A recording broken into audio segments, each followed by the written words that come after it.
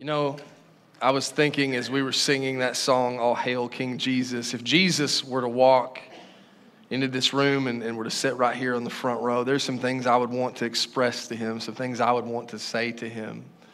Anybody else just looking forward to seeing Jesus someday in heaven? I mean, I want to see my loved ones.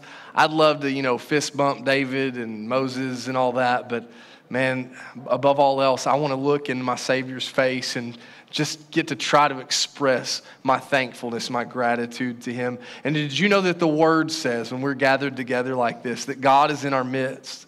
And actually, even in the book of Revelation, as letters were being written to the churches toward the end of the age, which I believe we're in, Jesus talked about being there in their midst. So I do believe the presence of God is in this place. And can I ask the church, would you join me? Can we just take 10 more seconds? And if you've got anything you want to say to Jesus, would you just pour out your heart to him right now? Jesus, I want to thank you for forgiving me. I want to thank you for loving me when no one else would, and when I've even had trouble loving myself. Thank you for being that perfect, consistent example of love. Thank you, Jesus, for watching over us, for protecting us, for praying for us. You're seated at the right hand of the Father, and we magnify above everything else before any song or any sermon. We just want you to be lifted up in this place, and we praise the name of Jesus. Would you do that? Give him the praise he's due. He's worthy of it. Hallelujah. Glory to your name. Yeah, Jesus, he's the most important reason that we're here. And I do want to acknowledge other special people, and I love all of you. And if you're a guest this morning, we want to acknowledge you. I thank you for joining with us. Just really quickly, I want to tell you that we've got things called connection cards, looks like this, or they'll have them on the screen as well. And if you take a moment to fill out a connection card, we would love to just get a free gift in your hand just to thank you for being with us. You can take those to the information table back in the fellowship hall or to one of our First Impression team members after service. And I also want to remind you that you can always use these for prayer requests, and particularly during these 21 days of prayer, I'm asking you to allow us the opportunity just to pray in agreement with you for whatever needs you might have. And you can just fill one of those out and place it in the offering box after service, or you're welcome to just come lay them up here on the steps. We are committing to pray over these every single day during these 21 days of prayer. And speaking of 21 days, it started on August the 7th. It'll run to August the 27th. You can learn more about it at lakeviewpeople.com/prayer, or you can just come see it for yourself tomorrow at 6 a.m. We'll meet every Monday through Friday. There's 2 more weeks left. We meet Monday through Friday right here at 6 a.m. for a time of worship and prayer. Then we meet Saturday mornings at 9 a.m. And on Sundays, we just treat our worship services as our prayer time together. But I also want to get in your hands, if you don't have one of our Pray First prayer guides. These are completely free, and we just want to give these away just so that they can be a resource to you. There are many examples. There's the example of the Lord's Prayer where Jesus was teaching the disciples about prayer. Many other scriptural examples of prayer. I believe it'll be a great blessing to you. So please take one. They're out on the entry table or on the information table back in the fellowship hall. And it's because of your generosity we're able to give those away. We're able to do things in the community. And I just want to thank you for your giving. Let me remind you, we've got 3 ways you can give here at Lakeview. You can give online through lakeviewpeople.com/give. You can use the text to give number found on the screen or on the website. And then we have offering envelopes just for your convenience located in the seat pockets nearby.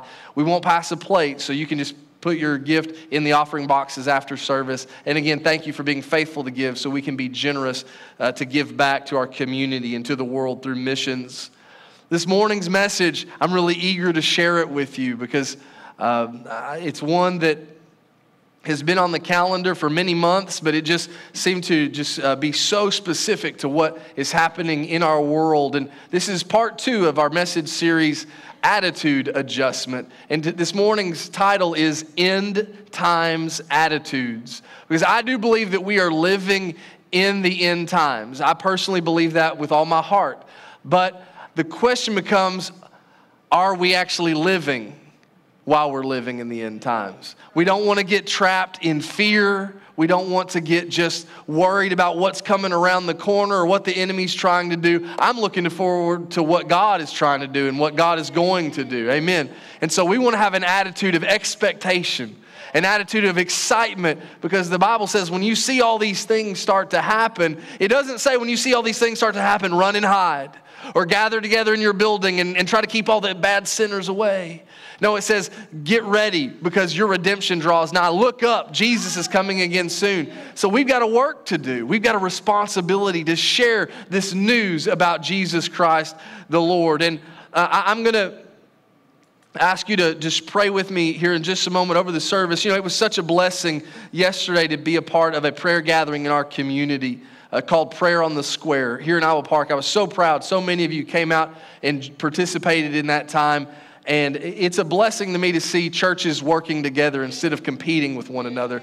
Because, again, the harvest is great, and we need everybody pulling on the same side of Jesus Christ. So can I ask you right now just to pray in agreement with me for this morning, that the Lord would do His work in our hearts and would speak to us and then move us to live a life that is ready for whatever time we find ourselves in. God, I thank you for your word, that it is always powerful, that it is always sharp and effective. And so, Lord, let it speak to us today as it does every day. Let it prepare us for whatever challenges tomorrow brings. And Holy Spirit, just have your way in this place and in our lives. In the name of Jesus, I declare, and all in agreement said, Amen. I want to turn your attention to the Word of God in Deuteronomy chapter 30. I read this scripture last Sunday. If you missed last week's message, I challenge you maybe to look that up and watch that on our Facebook or on the website. It was about just falling in love with Jesus. Because see, we probably all have experienced things externally that change our attitude. They change how we feel on the inside. Do you know what I'm talking about? You can have been having a really good day, but then you cross paths with the wrong person and your whole day goes downhill. You know, some of y'all are nodding your head way too much. You feel me. You know what I'm talking about.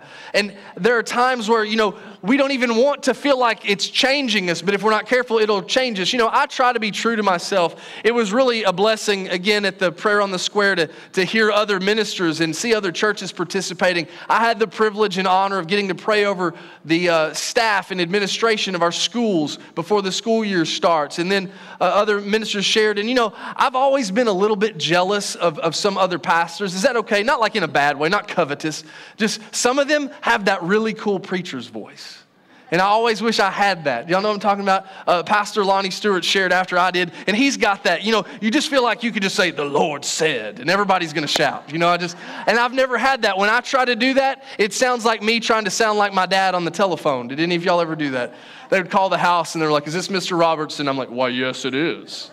That's what I feel like when I try to do that voice. I just don't have it. I've got to be true to who I am and who God has created me to be. But there are external things. The enemy doesn't want us to be comfortable in our own skin. He'll want us to feel like we have to give in to comparison and you got to be like every other Christian or everybody else. Look, we just want to be like Jesus. And Jesus will help us get through whatever we're going through. But in these times that we're living in, all the external forces can really have an impact on our internal emotions, our heart, our feelings.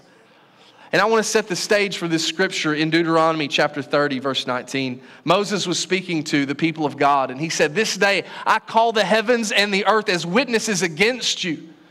And we need to recognize that we have an audience. The heavens are watching, and how many of you know people are watching the body of Christ to see how we react and respond to what's going on in the world? He said, I set them as witnesses against you that I've set before you a choice, life and death, blessings and curses. Now choose life. And when it comes to this topic, let's talk about end time attitudes, because there are a lot of things that are out of our control. You know what? You had no say in what family you were born into, or maybe what part of the world you were birthed into. There are certain things that externally, they were beyond your decision. They were beyond your ability to choose. But something that we always have a choice with is our attitude. How we react, how we respond to things. And in these end times, the Bible says these are difficult times. Perilous days, some scriptures say. And I want to submit to you 2 Timothy chapter 3, verses 1 through 3. It says, "But mark this, there will be terrible times in the last days." The Bible talks about this a lot. And right there, that word terrible, the original language there, the Greek word there, is the same word that's used to describe the demoniac man. Remember who had legions of demons cast out of him? He was described as being in a terrible situation. It's the same similar wording there. So you could translate this. You could interpret this. There will be demonic times in the last days. And how many of you, I don't even think you have to be very spiritually aware or sensitive to the things of the spirit realm to feel there's just a heaviness and even a darkness around our world that didn't seem to be there. Even just a few years ago, there are certain things that it's just affecting and impacting people differently. And I believe the Word of God is true. Amen. So the Word says there will be terrible times in the last days. And it also talks about the people. That may be the thing that gets me the most, is how people are acting in the days we're living in. You know, you would hope that as times get tough, people would band together and draw together. But instead, it seems like we're fighting against one another, maybe more than ever before.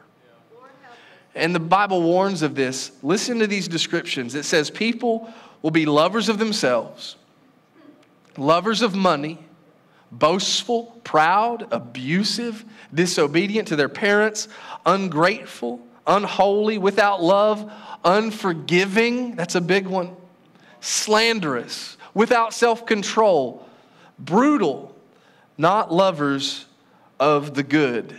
And it seems like that the Apostle Paul, who wrote this passage of Scripture, he wrote this letter to Timothy, seems like he must have been reading my Facebook news feed this morning. You know what I'm talking about? Did he see the people that I'm seeing? And just, it's like he's observed our news stations and seen our society. But this was written centuries ago, warning this is what it's going to be like. And even in my lifetime, people just treat one another differently.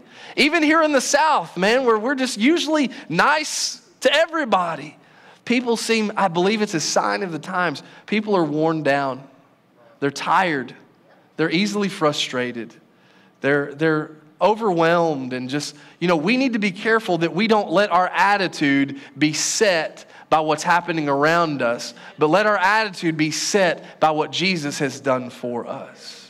So how can we have a godly attitude? Let's first, you know, the Bible gives a lot of warning, but it never gives warning without giving hope. Amen?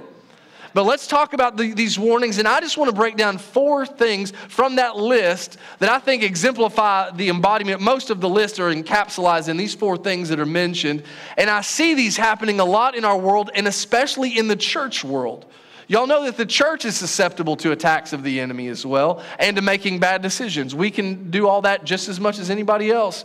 And there are 4 things. I want you to write these down from that list. First of all is the word ungrateful. The Bible warns that in these last days, people will become ungrateful.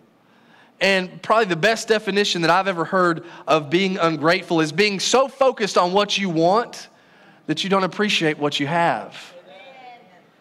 Doesn't that make a lot of sense? You know, and I have seen that happen in my life. You're so focused on what you don't have, you're not thankful for the things that you do have. And that not only applies to material things, but it can apply to people in our lives too. We'll think, oh, well, the right person didn't talk to me. I see church people do this sometimes, and it actually cracks me up. I've been in church my whole life. My dad was a pastor, so I saw it happen to him. I was a staff person for over a decade, so I would watch it happen to other pastors, and now I'm up here, and so now I see what it feels like. But sometimes in a church, I've heard people say, well, people just weren't nice to me at church. And usually what that means is they can have had 10 people talk to them, but if the one person that they wanted to talk to them didn't, nobody talked to me at church that day. And more often than not, it's the pastor. And it puts us in a difficult position. Know that I've got spiritual ADD, okay? When I'm up here on Sundays, I'm trying to focus on a lot of things. I would never intentionally ignore anybody or want to just avoid anybody. But you know what? There's a lot of Sundays that all of y'all don't shake my hand either, so meh. We shouldn't get upset over these little things. Don't be ungrateful. Don't miss all the good things because you're focused on all the bad things. And the way our society is now, things move so quickly, it's hard to stay satisfied. The moment you buy a brand new cell phone, there's already 2 new models that have already come out. It's already old news before you even hit the parking lot. You bought that new car, it loses $10,000 as soon as you drive it off the lot. You know what I'm saying?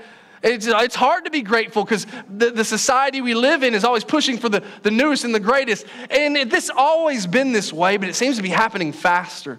But even when I was a kid growing up back in the 80s and 90s, what I like to call the glory years, we had devices that, man, when they first came out, I'd always had like cassette tape players. But then one year on my birthday, I got a Walkman CD player.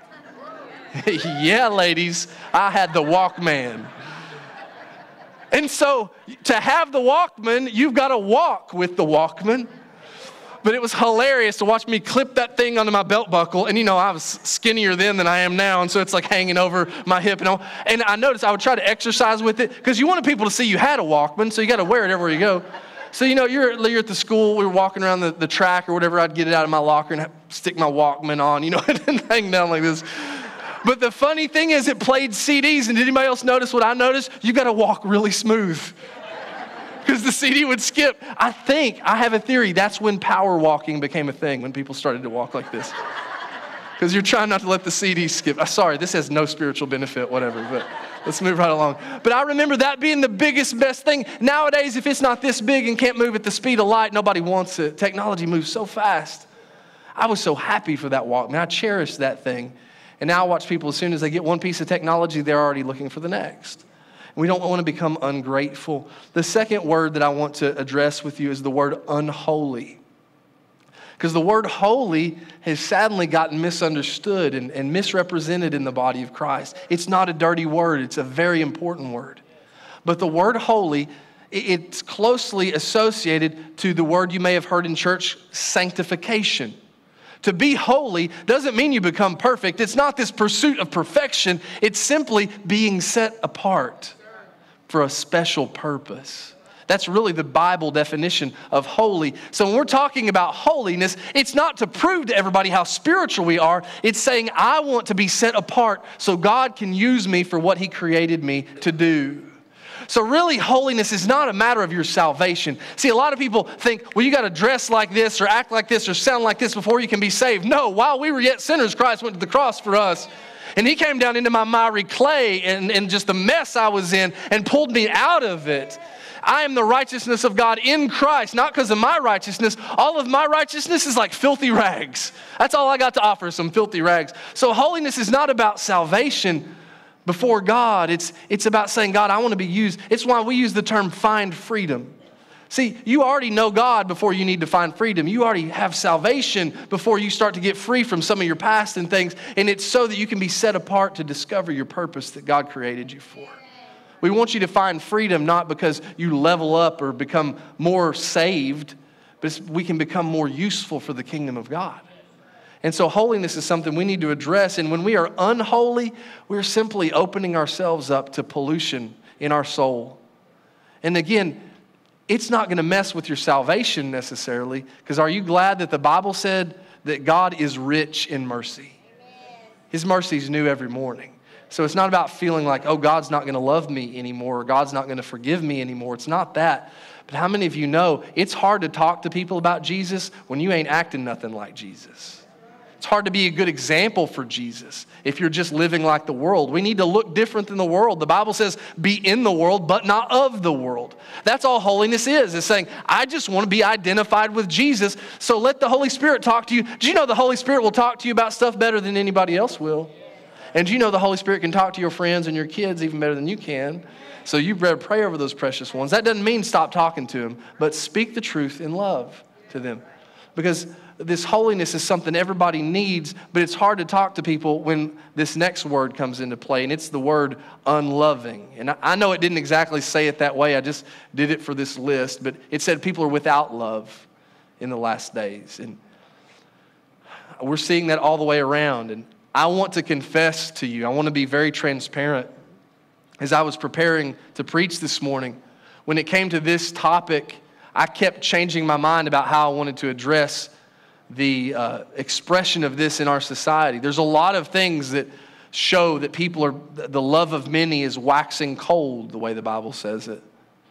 But because of our politically correct society, I kept thinking, I just don't want to get bogged down in some, distracting information, some statement, but I need to speak the truth to the church. And so I want to say this with all love and humility, that I'm afraid that one of the greatest ways that I see natural affection, the way the Bible describes it, says natural affection, it just grows cold. It's like it's not normal, the way people treat one another. It breaks my heart that in our society there is such a battle to have the right to abortion.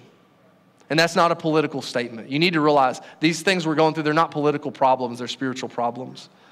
Because I'm so sorry, so anyone that's ever had an abortion, you're not too far gone, you're not all messed up, or you haven't done anything worse than anybody else. I'm not saying that. We have no right to judge, but y'all, we cannot let any situation cause us to excuse what the Bible calls sin. So I know there are tragic situations, but how dare people try to cherry pick a hypothetical tragic situation to try to condone what the Bible calls murder?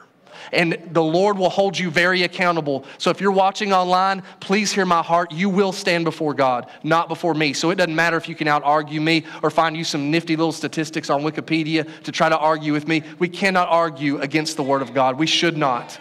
None of us should. So church, let us get a backbone.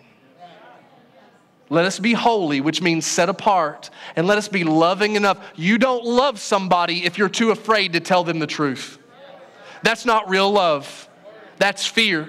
And perfect love casts out all fear. And when I look at people and I'm thinking, my God, if they don't hear the truth, they're following the enemy's lies. And they're willing to, because they want to fit in with people, they're willing to go along with anything that the Bible says is sin. We must speak against sin because Jesus is returning. And there is only heaven and there is only hell. And as Moses said, life and death are before you. Now choose life, says the Lord.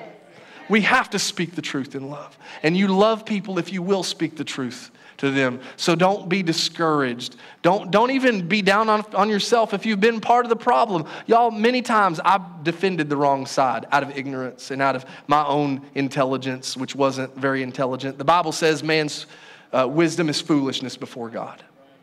So we want to be loving and loving enough to tell people the hard things and have those hard conversations. But because we live in a society that all those things that were listed, I think it all boils down to we got to be careful not to get an end time attitude of this final word, and that's the word unforgiving. In fact, I'm planning to do an entire message series just on this topic because I know a lot of us, I struggle with it, and I'm sure a lot of you in here do too if you're honest. People have hurt you deeply. And I don't want you to think that because we're talking about the need to forgive them, please don't hear that as saying that what they did was not horrible. You need to forgive them not because they deserve it, but because you deserve it. You deserve to be set free of that pain. You deserve to be able to let go. It's like trying to hold on to razor blades, holding on to unforgiveness. It'll cut you up and it'll cut you deep. And even as you start to get callous, it's still harming you in ways you don't understand and you don't realize the damage that unforgiveness can do. And all these things can creep even into the church, even to a Christian's heart. And the way that the world is, the Bible says there's a spirit of Antichrist in the world. And you may sense that and feel that. And he wants you to be against the things of God. And that's what these words are. They're not what God has for us and what he created us. This is not how God designed you. So again, when you find yourself acting towards your family in a way you don't want to act, you're like, why am I so mad all the time? Why am I withdrawing from people that I know love me? Why am I having a hard time with my relationship with God? It may be because the things that are going on around you externally are impacting you. They're affecting you on the inside, in your heart, in your emotions, in your feelings. And this progression, I want to talk to us so that we don't have to settle for these things. In fact, I want to be able to, every one of these words has the prefix un. Let's talk about how to undo the uns, shall we? All throughout Scripture, you'll see this pattern of this choice. In John chapter 10, verse 10, even Jesus talks about the choice. It says, the thief comes only to steal and kill and destroy. But Jesus said, I have come that they may have life and have it to the full. So Jesus says, look, there's a choice. You can follow the enemy and it will lead to, he'll steal all your joy. He'll steal your peace. He'll steal all that. He'll kill your motivation. He'll kill your relationships. He'll destroy everything about you. And if he can, he'll destroy everyone around you. Or you can follow me because I came that you may have life and have it more abundant or have it to the full. Is how different translations say it. So we've got this choice of who are we going to let lead our life. And you'll hear me say it often, we don't want our emotions to lead our life. We want Jesus to lead our life. And so Jesus is the Word, and in the Word of God, there is something talked about called good medicine. And as an antidote to all those bad things that are happening in the world, I want to talk to you about good medicine. It says it in Proverbs 17:22 that a cheerful heart is good medicine, but a crushed spirit dries up the bones. And you may relate to one or both of these. You may have had times where you know when your heart is full of joy and the joy of the Lord that, you know what, just you can get through things you wouldn't make it through normally. But you may also relate to that feeling of a crushed spirit. You faced rejection, tragedy. Something has just overwhelmed you or worn you down. And when that imagery there of dried up bones speaks to the bones having no strength, they're brittle and they're easily broken. And that's where we get even in our emotions where it's like, I don't know why I'm crying. I don't know why I just feel like I'm depressed and I've got to get away from people. I just don't even want to be around people. I don't want anybody to see me and I don't want to see anybody else. It's a terrible place to be in. But I'm thankful the Bible talks about a medicine that can cure, that can heal even the most broken heart and even those bones that have been dried up, even when we feel easily broken. In Nehemiah chapter 8, verse 10,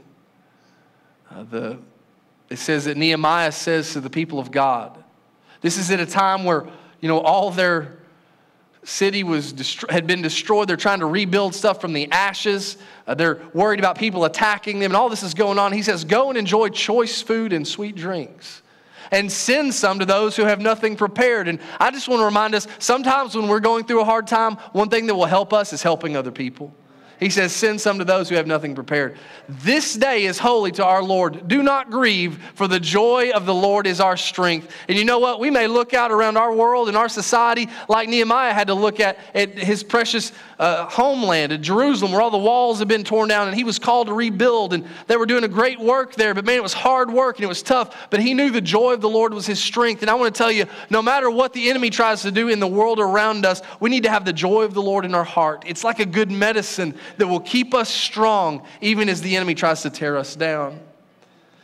And I want to submit to you 4 ways that you can take this medicine, that it can be applied to your life, like a soothing salve or just something that will bring healing and help to your heart. And number 1 is make the choice every day.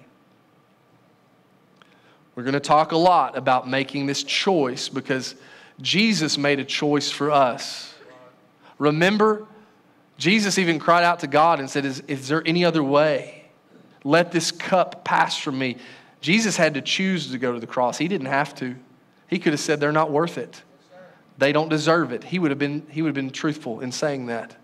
But he made us worth it.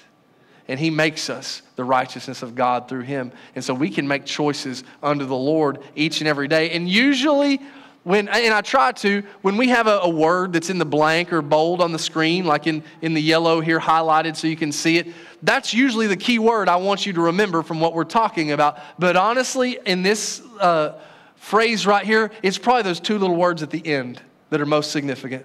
It's the words every day. Because it's not about just making a decision. People are like, well, I chose Jesus to be my Savior and Lord, but then you got to live for him. Day in and day out, and it's not necessarily going to be easy. So every day you have to make the choice. Because see, I used to believe that there came a point in people's life. I grew up in the church, and I thought when people reached a certain age, they had gone to church a certain number of years, their hair started to turn a certain color, I thought they never sinned anymore. Any honest people used to think that about the elders in the church. It was just like, they're perfect. They never get mad. They never sin. There was this little lady in the church that I grew up in Paris, Texas. I thought you could just stab that lady with a knife and she would go, let me pray for you. You've obviously got something that's got you upset. Nothing ever seemed to bother her. She never seemed to do anything wrong. But there was one day crisis hit her family, and it was self-inflicted from one of her children. And I went with my parents to the home, and we walked in, and she was letting her child have it. I mean, just laying into them. And she was saying words I didn't know people that had gone to church that long could still say. Come on, somebody. You don't have to fill in the blanks. I'll just let you use context clues. But you know what? I saw something there. I saw that she was a human still.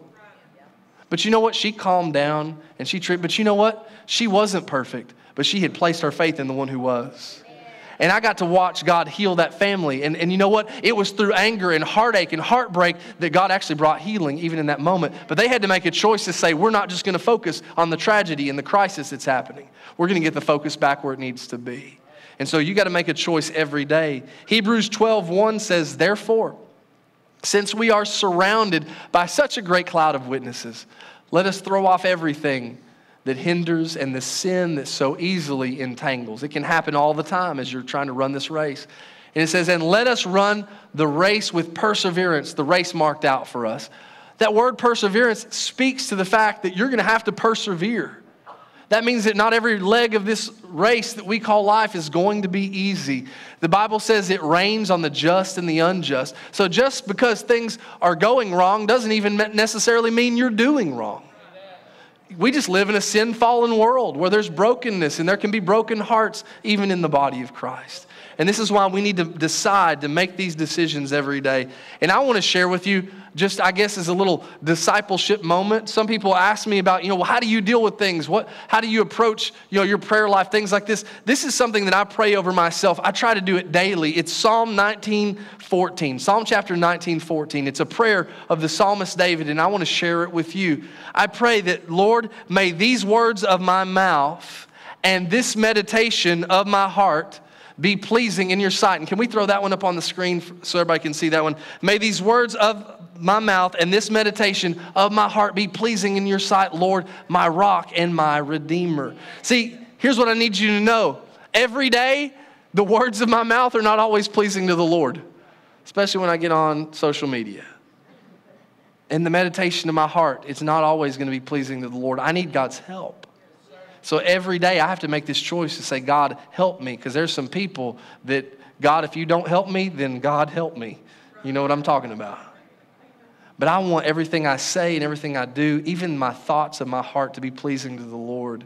And you know what? When you make that decision every day, God will help you every day. When it comes to medicine, there's a lot of days you're not going to want to take medicine. There's a lot of days I don't want to eat right. I don't want to exercise. But I know it's good for me. I know it's the right thing. And it's the same way in our spiritual disciplines. There are things that we don't have to do them all day, but we need to do them every day. And so you're going to have to make that choice every day. And one of the choices that I want to challenge you, I want to call upon you to make, and it's not going to be easy. It may seem silly. It may seem impossible at first, but all things are possible through Jesus Christ. Is, if you want to write this down, is I want to challenge the church to develop a high appreciation for life. And that word develop is important because this ain't going to just happen overnight. To develop something means it takes time and it's a process. Develop a high appreciation for life. Because you know what? Too many people, even in the church, have developed a high apprehension for life. We're expecting something bad to happen every day. What if we flip that around and we can't wait to see what God is going to do today? Doesn't mean life's going to be perfect. Just means God's going to find a perfect way to get us through whatever life throws at us. He's going to lead us and direct us and guide our steps. 2 Corinthians is a book of the Bible written by the Apostle Paul, who, if you ever read just some of his tragic things he went through for the cause of Christ. The man was beaten and then thrown in prison, or thrown in prison and then beaten. It seemed like every other day somebody was arresting him or persecuting him or arguing with him or fighting against him. He got shipwrecked, only to survive the shipwreck, to make it to an island, to get bit by a poisonous snake that he had to throw into the fire. I mean, it was like, just a series of unfortunate events. And he wrote these words, though, in 2 Corinthians chapter 6, verse 10, that I think really encapsulated his approach to life, his high appreciation for life. He was sorrowful, yet always rejoicing. Poor, yet making many rich. Think about that. He wasn't even worried about making himself rich. He's like, I ain't got a lot, but I got a lot I can do for God. Somebody needs to hear that. Having nothing and yet possessing everything. Imagine if that's the way we looked at life. It doesn't really matter what I have because I know I have Jesus and I know Jesus has me. He's holding on to me and He's holding me up. God was the only one ever helping me get through this life anyway. And so when you develop that high appreciation for life, you'll be able to do this next thing. Number 3 is you'll begin to find something positive in everything. And I think you could read this sentence without the word positive, and it would tell you what everybody does every day. Every day, we find something in everything. The question is, what will we fill in that blank? Will we find something negative? Will we find something frustrating? Will we find something disappointing? You know, there's some people, they seem so certain that they're going to be disappointed. I don't even know how they're disappointed. Because I'm like, you got what you were expecting. How does that disappoint you? You usually get disappointed when you don't get what you expected. You know, it's like, but some people, we're so afraid of being let down that we just let ourselves down. I'm just going to stay so low so when I fall, I'm close to the ground. It won't hurt that bad, is what it seems like. No, I want to call upon the church. Let's be different. Let's be set apart. Let's have a different mindset than the rest of the world, even in these times that we find ourselves living in. Let's find something positive in everything. Philippians chapter 4, verse 8 says, "Finally, brothers and sisters," speaking to the family of God. And when I find myself worried, my mind won't shut off, even sometimes when I'm trying to sleep and just troubling things are still in my soul, still in my emotions, I like to think about this scripture or read this scripture, and the word of God is just, it's powerful, it's anointed, and it can just bring peace and calm over my heart. It says, brothers and sisters, whatever is true, whatever is noble, whatever is right, whatever is pure, whatever is lovely, whatever is admirable, if anything is excellent or praiseworthy, think about such things. And you know what? When I'm busy thinking about that list, I don't have time to think about all the bad stuff that's going on in the world. And it changes my focus. My focus gets back on the things of the Lord. Only the things of God are praiseworthy. And when I'm too busy praising the Lord, I ain't got time to curse everybody else or to talk about how afraid I am or how worried I am. And it's just a calming, it's a powerful thing to find something positive in everything. So whenever you're going through a situation, look for the good, because I promise you, God is in everything that we go through. He's with us. He never leaves us, never forsakes us. So begin to look and see God. Sometimes Christians we're way better at seeing demons than we are seeing the Lord. And we need to be careful that we don't just see the devil in everything and we miss seeing God in the midst of all of our situations. These first 3 things, I'll be real with you, they've been hijacked a little bit by New Age philosophy, motivational speakers. People that aren't followers of Jesus use these first principles of making the good choices every day, of developing a high appreciation for life and finding something positive. You'll see this talked about in motivational books and ideologies all throughout society. Even people that don't follow Jesus, they know these things work. And even people who aren't following Christ will work these things because they know they work. But unless you get this final one, you'll fall short. Because see, you're going to try to do your best. And y'all, they know it makes a difference. Thinking positively can become that mind over matter effect. It's a real thing because it's a spiritual, scriptural truth. But if you don't get this final thing, this is where people fall short and they find disappointment and frustration, is when you develop that high appreciation, you find something positive. When you're making those choices every day, you're still going to reach a point that you've done all you can do, and you're going to have to, number 4, turn everything over to God. And this is what I wish everybody could know, is to turn everything over to the Lord. Philippians chapter 4, verses 6 and 7 says, "Do not be anxious about anything, but in every situation, by prayer and petition, with thanksgiving, present your requests to God." This is why we say this phrase. It's on our prayer guides. We call them our Pray First prayer guides. We want you to pray before you worry. We want you to pray before you get mad. Pray first. Let prayer be our first response, not our last resort. That's how we like to say it. We don't want prayer to be something we do just when we have no other options. Let it be our first option. Can anybody give God a good amen if you believe that prayer is transforming, it's powerful? Because after you do this, if you'll stop being anxious, but in every situation do what it says with prayer and petition, with thanksgiving, even when you don't feel like giving thanks in that situation, man, you can give thanks for just who Jesus is and what he's done for you.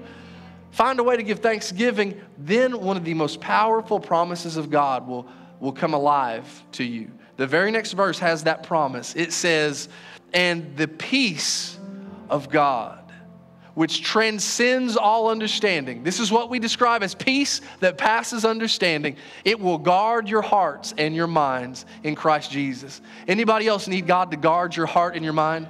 Look, you know you're saved. You know, like my soul, my spirit is made new just by faith in Jesus Christ. And I'm going to heaven, but I still got to go to work. I still got to go back home. I still got to go to that doctor's appointment. Whatever it is that you have to go through, God wants to be there with you, and he wants to guard and protect your heart. He says, please don't go back into that relationship without examining your relationship with me. Please don't go back and face that problem without trusting in me with all your problems, knowing that I'm the only one strong enough. God's not trying to show himself arrogant. He's trying to show himself real. He's saying, I can help you if you'll let me help you. And I can guard your heart in the midst of all your struggles. I miss being a kid. I miss my Walkman. Life was different. It was simpler back then. And when I was a child, I found that I would much easier just believe the Word of God. That's why Jesus says you need to become like a child. You have to be born again. All these phrases, because you know what? We should never outgrow our faith in Jesus. We should never get too smart that we lean on our own understanding. We know how that goes. The Bible says, lean not on your own understanding, but in all your ways acknowledge him, and he will direct your paths. You either believe that or you don't. And can I tell you, when you don't believe it is when you're leaning on your own understanding. This next scripture I'm going to read, when I was a kid, it was easier to trust. But I want you to know, the scripture hasn't changed. You can trust this promise of God. It says in 1 Peter 5:7, it tells us to cast all your anxiety on him. And I want to ask you to do that right now. That thing that grips you, when you think about it, it hits you in your stomach. It hits you in your heart. That person or that situation, it catches your breath. It causes you to lose sleep. Will you just cast that to the Lord? Will you cast all your anxiety on him because he cares about you? And if you can understand, it doesn't say cast all your anxiety on him because he's going to make it go away right away. It doesn't promise that. But it says cast it on him because he cares about you. Because if you'll understand how much God cares about you, how much he loves you, you won't care as much about that problem you're going through. Because I know my Heavenly Father, his word is true, and he will not let me be tempted with more than I can bear. He won't bring more against me that he can't make a way where there seemed to be no way. So I trust in him. And if we have that kind of shift in our spirit, that attitude adjustment, instead of saying, oh man, it's the end. We're in the end times. The enemy's so big. The enemy's so bad, whatever. No, I'm looking up because I'm going, this all proves the Bible is real. This all proves Jesus really is going to return really soon. I just want to do what God asked me to do, what God's told us to do. I'm not really going to worry about it. I don't care about all this mess because I know he cares for me. Amen. The last scripture I want to leave you is also in the book of Philippians chapter 2. Verses 5 through 11, because here's the adjustment we need to make so that we don't become unloving, unforgiving, and we don't fall into the trap of that list we read in 2 Timothy where we just love ourselves, lovers of money, boastful, proud, ungrateful, unholy. We don't want to be those things. I want to face life. I want to face the world. I want to face people the way God wants me to, and it's described here in Philippians 2. It says, in your relationships with one another, have the same mindset as Christ Jesus. It goes on to tell us that Jesus, who being in the very nature of God, did not consider equality with God something to be used to his own advantage. See, sometimes we want to use our salvation just to our own advantage. Well, I'm saved, so I get to go to heaven. I mean, that's true, but look, we got a lot of work to do before we get to heaven. I'm saved so we can bring heaven to earth. Jesus said, thy kingdom come, thy will be done on earth as it is in heaven. Let's quit letting the devil have a playground down here while the body of Christ is still here. Look, the rapture is going to happen someday, I believe, and we'll all be taken away. And then, you know what? It's going to be a different world. But right now, we are the righteousness of God in Christ. We are the body of Christ right here in this earth. And the gates of hell will not prevail against us. That's what the Bible says. So I'm just going to believe it. I want to be like a kid and just trust it. He said he didn't use it to his own advantage. In fact, he made himself nothing by taking the very nature. And I need you to focus on that word nature. The very nature of a servant being made in human likeness. You may say, well, it's hard for me to forgive. It's just not in my nature. It's hard for me to like people. It's not in my nature. It's hard for me to love people. It's hard for me to want to talk to people about God. It's not in my nature. I'm really thankful that Jesus stepped out of his heavenly nature for us. And now we need Jesus to help us get out of our human nature to be more like him. Amen? So, being made in human likeness and being found in appearance as a man, he humbled himself by becoming obedient to death, even death on a cross. Thank you, Jesus. Therefore, God exalted him to the highest place and gave him the name that is above every name, that at the name of Jesus, every knee should bow in heaven and on earth and under the earth. So take that, devil. Even in hell, everybody has to bow to the name of Jesus. How did he get there? It wasn't by exalting himself. He humbled himself. So you want God to exalt you? Humble yourself before the Lord. Say, God, I'll just trust you. I don't have to understand it all. I'll just believe it all. I'll just believe what the Bible says, and I'll stand upon the word of God, because then every tongue will acknowledge that Jesus Christ is Lord, to the glory of God the Father. This is ultimately what we just read. This is the end of the end. Is at the end of all this, at Armageddon, when everybody is trying to shake their fist at God, every knee will have to bow, every tongue will have to confess Jesus Christ is Lord. Why don't we get a head start? Why don't we just do it now as the body of Christ and let people know we actually believe what we say we believe, so I don't have to have time to join into all the woe is me and how bad is the world. I got to tell somebody how good my Jesus is. I've got to let somebody know there is hope. Who cares what's of this world? We're not going to stay here. We're just passing through. And while we're here, the devil can't have it while we're here. Because this earth is God's footstool. And we're the extension. We're the body of Christ in this old world. So I want to leave you with this. I want to ask you to make this attitude adjustment. Write this final blank down. I want to encourage you and challenge you to choose a Christ-like attitude. Because I get it. You're saying, but I'm having trouble. I can't forgive that person. I can't get over what they did to me. I can't love them. I can't do this. I can't do that. And you're right, you can't on your own power. But this is where, again, that childlike faith believes that scripture you may have heard since you were a child, that I can do all things through Christ who strengthens me. If you remember what Jesus has done for you and all that he's forgiven you of, it'll make it a lot easier to forgive other people. It really will. I want to choose a Christ-like attitude, to humble myself to whatever God calls me to do so that God may be exalted. I want to ask everybody to bow your heads and bow your hearts with me, please. Because before we dismiss and offer prayer, if you need prayer for anything, we're here. We'll take as long as you need. We're going to open these altars and have the prayer team come. But first, I need to talk to some people specifically that you need to make your heart right with Jesus. Because the Bible does say that you will stand before God in eternity. And if you're trying to get there on your own good deeds or just your own understanding of things, you'll fall short, because the Bible says all have sinned and fall short of the glory of God. So one sin disqualifies us from being deserving of heaven. But I'm thankful that 1,000,000 sins are not more powerful than the power of the blood of Jesus Christ to wash us clean.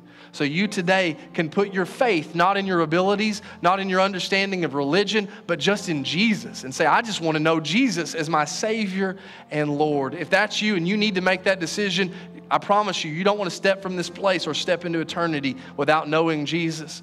So if that's you, I'd like to pray for you just right where you're at. Would you raise your hand quickly? Is there anybody that said, yes, sir. God bless you, sir. Anybody else? Yes, ma'am. Yes, ma'am. Thank you. Thank you, sir. Yes, y'all can put your hands down. Anybody else quickly?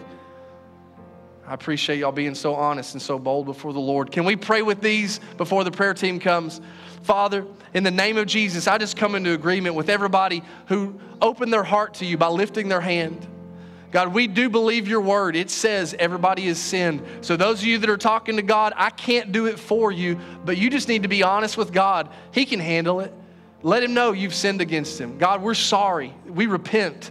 We don't want to be that way. We don't want to live that way anymore. We turn from that sinful life and we confess before you that we've sinned and believe your word that says when we confess our sins, you're faithful and just to forgive us and to cleanse us from all unrighteousness. So right now, we put our faith not in our good works or our deeds or our understanding. We put our faith in you, Lord Jesus, who gave your life for us. And we ask you to be our Savior and our Lord. We give you our life and we place our faith, our trust in you. And thank you that your word says we are saved by faith in you alone. And so God, right now, we don't brag on ourselves. We just want to tell people about Jesus. We give you our life, and we do it like your word says, that if we believe in our heart that God raised Jesus from the dead, and we declare with our mouth that Jesus is Lord, we will be saved. So I want you just right where you're at. Will you do that? Will you say, Jesus, you are Lord of my life?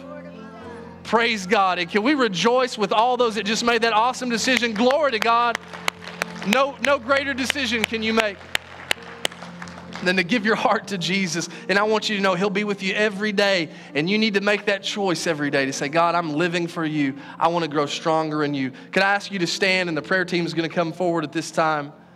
And if you have a prayer need, again, we're right in the middle of 21 days of prayer, and it's a powerful season. Please don't miss opportunity to submit your prayer requests. I'm going to pray a prayer of dismissal over you. But at any point while I'm praying or while I'm talking, will you move if you need prayer for anything? And we will stand in agreement with you. Our prayer team is prayed up and ready just to lay hands on you, to talk to you, just to pray to God in agreement with you. Let's pray together, and then you just come forward and we'll pray with you as long as you need. God, I thank you for your word that has gone forth. I trust you that your word never returns void. So God, as we go out from this place, help us to have that Christ-like attitude, Holy Spirit. Let us treat people the way you would. Let us see people the way you do. And let us be good examples, ambassadors for Jesus. This world has seen enough bad. It's seen enough hate and enough of the ugliness of this life. Let them see Jesus in us. May we decrease so you can increase. And just let us advance your kingdom everywhere we go. In Jesus' name, and all who believe that and receive that said, amen. God bless you, church. You're dismissed. We love you. If you need prayer, come forward at any time. If not, God bless you. Go with God.